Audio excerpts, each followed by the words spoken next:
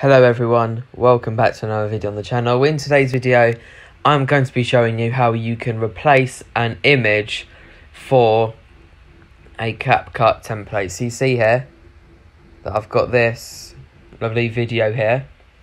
And let's say if I want to get rid of an image, let's say if I want to get rid of this second image right here, and I want to change it for a separate one, all you do is you click edit, you then press replace, and then all of the photos and videos will show up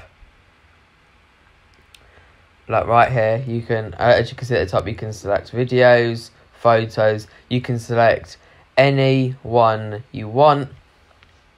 So let's say if I go on photo and I choose this picture, I found of a random door. There we go. You can now see that it has now been added to the video, and you can download it and then upload it to social media sites like YouTube, TikTok, Instagram. You can send it to Snapchat, it goes to a video. You can also add the sound in TikTok, so when you go to TikTok, the sound of it automatically gets uploaded. If this video did go on to help you out, then make sure to hit the like button on the video and subscribe to the channel.